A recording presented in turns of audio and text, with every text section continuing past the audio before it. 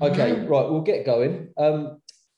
One of the striking things about your early career is that you actually appeared in West End productions with fellow greats Peter O'Toole and Richard Harris. In what That's way right. do you think this offered you a grounding on which you could nurture throughout your career? Well, I think actually my grounding came when I went straight from drama school into a repertory theatre at Ipswich. And I was there doing a different play once a fortnight for quite a long time, doing different parts and gaining experience of being on the boards, as it were. And it was from there that I got my first part in the West End. Funnily enough, in a sort of musical, I had to sing and dance and things like that. And then I auditioned for a play for J.B. Priestley, who was a very famous and very good writer.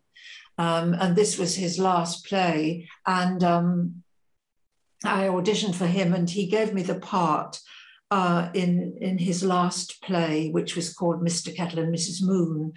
And it was quite a while after that that I worked with Peter O'Toole and other big names, because I'd been gradually working my way up the ladder, as it were.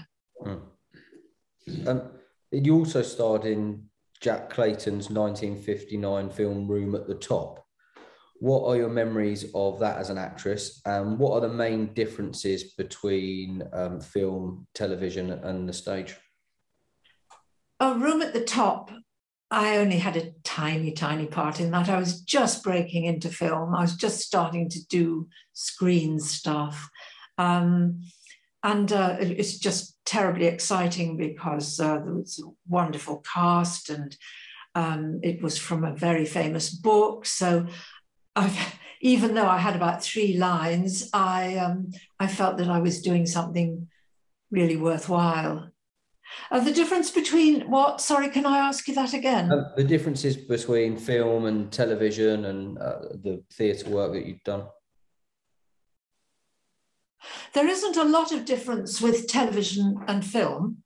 I mean, you have your camera. And of course, when I started out in television, we had several cameras on the floor. We rehearsed the whole thing like a play, and then shot it all live in the studio, which was the scariest thing you can possibly imagine. So it wasn't, the difference between that, of course, and normal filming is that you usually have just 1 or 2 cameras, and you get to shoot tiny little scenes one at a time, well rehearsed in front of the camera. You get a much better go at it, really. So, as an actress in the 60s, mainly considered as a male-dominated industry, especially within BBC senior management, made up of sort of higher middle-class men, really. How difficult was it for a woman to secure their own tailor-made TV vehicles at the time? Wasn't difficult at all. I don't think what sex you were had much to do with it. It was whether you got the product and the talent, and whether you could go out there and sell it. The fact that they were male or middle class or anything had nothing to do with it. Okay. So you secured your first sitcom lead role in 67 for Not in Front of the Children. In what ways do you think that moved sitcom on? I don't know whether it did, actually. It might have held it back a bit.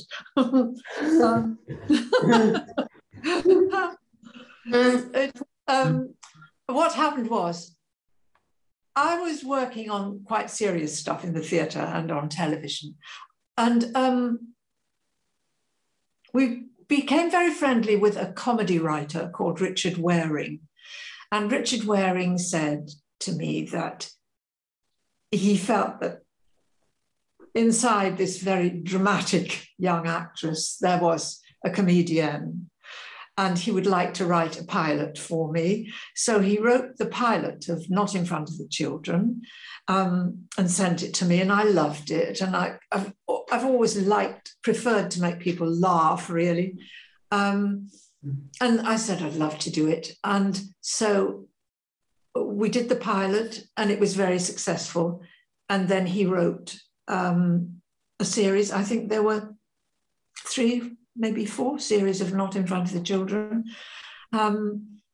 And that was it did go down very well. People enjoyed seeing a family on the screen and all the funny moments that can happen in family life. Yeah. So in 71, then you starred in the ITV sitcom And Mother Makes Three, which brought you in contact with the great Carla Lane. Yes. We speak to a lot of actors who say that certain writers have the ability to tap into a side of human behaviour that makes it accessible for them to identify with their character. What was it about her writing that made that process work? Carla was a very special writer. We were great friends. I only met her through work, but we became great friends. And there was a mutual understanding between us. She wrote for me. She said she could hear my voice when she was writing. I can't remember what the question is now. That's fine. Josh just wanted to know how a writer like that is able to sort of make it easy for you to identify with your character. Oh, yes. Well, I think she wrote it more or less, I think, with me in mind. But also there's a lot of Carla in it as well, because Rhea couldn't cook and Carla couldn't cook. And Carla was absolutely hopeless in the kitchen and always said the kitchen was her enemy and was at war with her.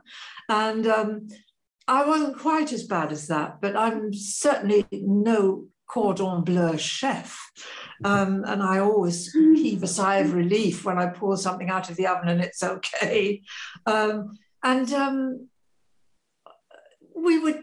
We were just good buddies, and she understood about my life and I understood about hers. And so we were very compatible, and it just seemed to flow and work well. Yeah. So obviously 78, you were cast as the modern housewife, Rhea Parkinson, in Butterflies. Yeah. There's so much that Josh would like to ask you about that. But firstly, what were your initial thoughts on the role? I was very excited to play it. I thought, oh, this is really great. It's like a step forward from the quite basic sort of comedy. It was much more subtle. The dialogue was beautiful. Carla wrote as if she was writing poetry. She had a great gift for words and understanding people and empathy. And so it felt like a really good step forward to be doing Butterflies. Yeah. On the surface, Butterflies seems a gentle family situation comedy, but actually it threw up quite a lot of social issues surrounding the sort of freedom when one gets to their middle age and the ongoing sort of desires of people of that age. As an actor, how did you perfect the balance between the truth of Rhea's desires while maintaining the innocence of a family sitcom? I think Carla was just showing, she was just representing women, and probably men too, reach a certain age and then they start slightly questioning, is that all there is? You know, that song, is that all there is? And I think she was feeling the boys were grown up. Her husband was very occupied with other people's teeth and hunting for butterflies. And I think she suddenly found herself in a position where she didn't quite know what she was meant to do next. And I think she was lonely too. Now, I think a lot of women get like that. And so that was why so many women understood it. And I used to get letters from women saying, it's just like my life. It's like looking through my letterbox watching this show. That's exactly how I feel, restless and unfulfilled and wondering what's going to come next. And I think also there was a lack of romance in her life. Her husband was kind and loving and obviously adored her, but he wasn't showing much affection. He was a dry old stick, very lovable, but dry.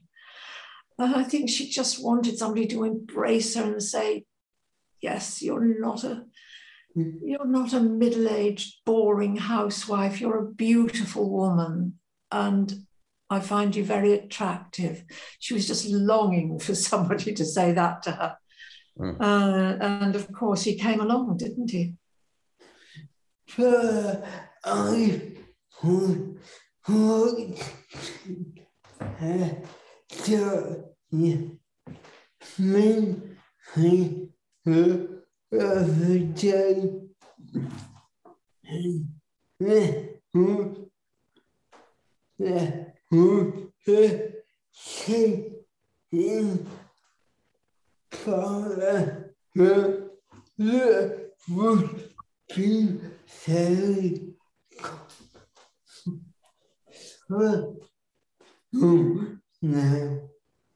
Josh said he was watching a documentary the other day, and there was a scene within Butterflies which would be very controversial in today's TV landscape.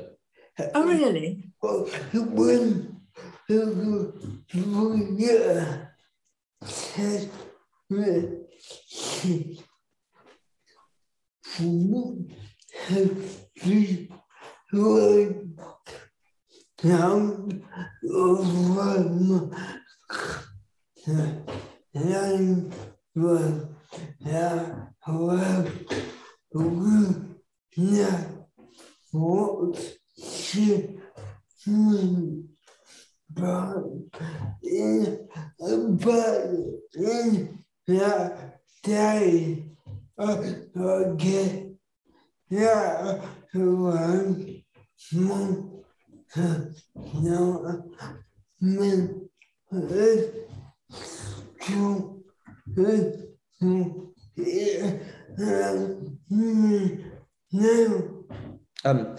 Josh said that they mentioned about the scene where Rhea said that she wanted to be raped, and how that would be, as it was written then versus how it would be written now, I suppose. And is that what she said? Yeah. She said, I want to be raped. Yeah. I can't remember that. My goodness. Yes, I can see that wouldn't go down well in today's world at all. No, not at all. I think it must have been a moment of passion on Rhea's side, but no, I think that would probably get the blue pencil these days. Yeah. So how do you think the character of Rhea and her liaison with Leonard helped to move the sitcom on? Well, I think it was the first time there'd been a kind of rather serious angle in a television series, a comedy series. I mean, it was quite serious, this business of her being chased by Leonard. And wanting desperately to have him as her lover, but not daring to. And I don't think that had really been covered before, certainly not in comedy. So I think it was a bit of a shock. And I think that's one of the reasons why people liked it, because it did have a certain ring of truth to it. Yeah. So the next question that Josh has written is about sort of the time and the era. Obviously, 70s Britain, and in that time, you know, in a few years, Britain would have its first ever female prime minister, Yes. and the Female Discrimination Act was signed in 81. And in hindsight, how do you feel Butterfly sort of tied into that and helped to influence that sort of equality movement and seeing powerful women sort of before the sort of Thatcher government? Well, I'd have to think about that. I mean, that hadn't crossed my mind. I think I don't think I can politicize it at all. I think I don't think Carla was thinking politically at all, and we never talked about politics or anything like that. No, not really. I don't think she had that in mind. If it did happen as a sort of side issue, jolly good. So November 2000, the cast of Butterflies returned for a one-off special for children in need. How special was that reunion? That was a wonderful reunion. We hadn't seen each other. I think it was 20 years or something. How long was it between? It was about 20 years.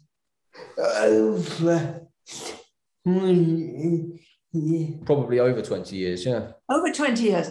I remember us all getting together again, and it was just like we'd never been apart. And by then, Nicholas Lyndhurst had a child, and I think Andrew had a child as well. And they were sort of grown-up daddies, you know, not naughty teenagers anymore, and sensible daddies. And Jeff was his dear self, just the same, never changed, very sweet man. And it was kind of happy and sad, because the passage of time and time moving on, and you think back to what it was like in those days when we were doing the show. It's kind of painful the way time moves on and everything changes. But it was a wonderful reunion and great to work on the show again. And did Carla write the script? Yes, she must have done. Yes. She wouldn't let anyone else write it. And I think she wrote a really lovely script for it. So it was magic moments for us all again for a little while. Last November, Britain lost an acting legend. What are your memories of the great Geoffrey Palmer?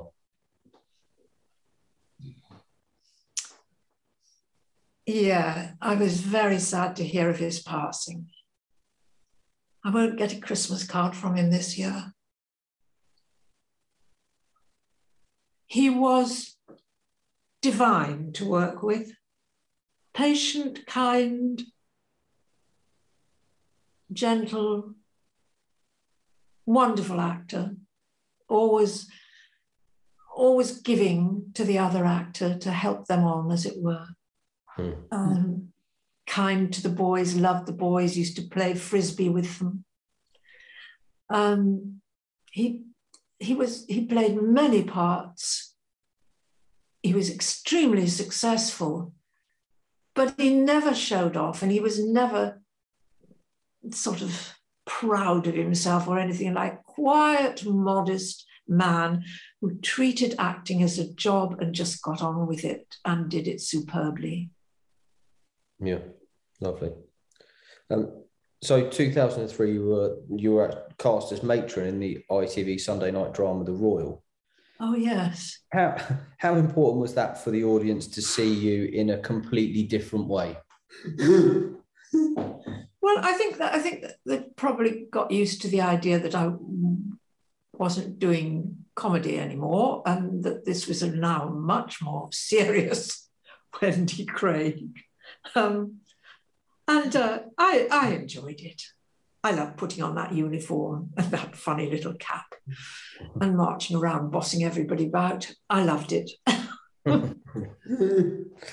So looking back at your career, then, what would you say your proudest achievement is? Oh,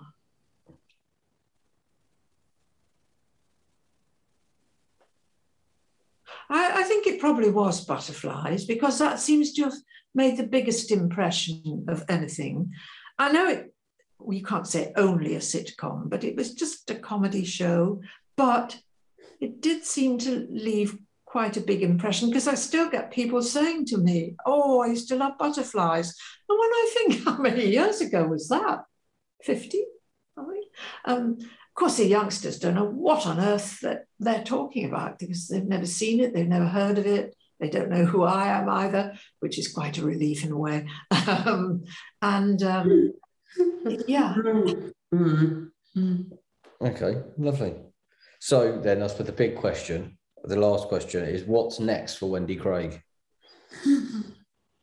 Oh, I don't think there's a lot for Wendy Craig now. I don't get offered anything except the odd sound recording. And I do, there's a company called Big Finish Productions, which do sound recordings of plays and sort of box sets for people to listen to in cars and in hospitals and things like that. And I love doing those because they're always good parts. I'm working with really starry people. I was with Christopher Eccleston last week, and it was lovely doing a Doctor Who. And I do odd jobs like that, but I don't get offered big parts anymore. No. So I guess I just enjoy my life in the country with my lovely grandchildren and my great-grandchildren and my garden, and have happy memories. Yeah, brilliant. That's lovely.